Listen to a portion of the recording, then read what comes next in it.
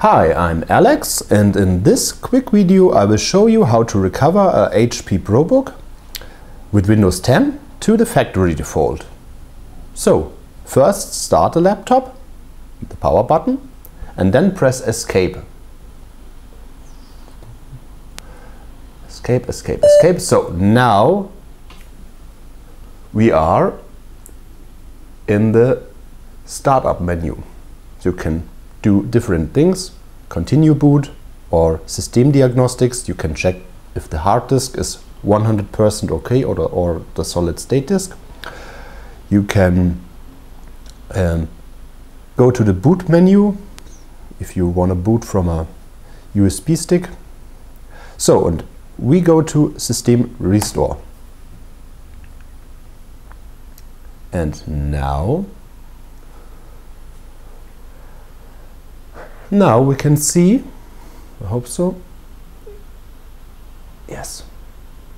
Continue, no, we don't want to use a device, no, troubleshoot. Reset this laptop.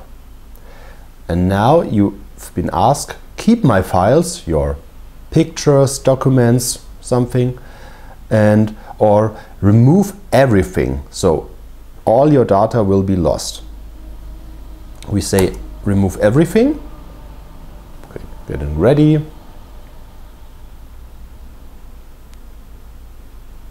Oh, we have to wait.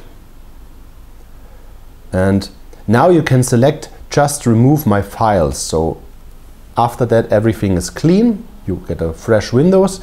And if you select clean the drive fully, it's the option if you want to give this laptop to another person, so you can do a 100% cleanup. So we select just remove my files. So getting ready. Well, we have to wait.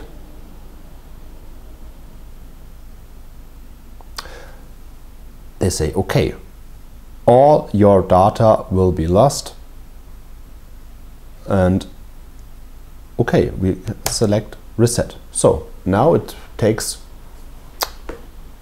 5, 10, maybe a half hour, 5-10 minutes or a half hour, and after that your laptop will restart and you can do the setup process with your username, or you can select the details for Windows 10. So if you have any questions, you can write in the comments on YouTube, and goodbye.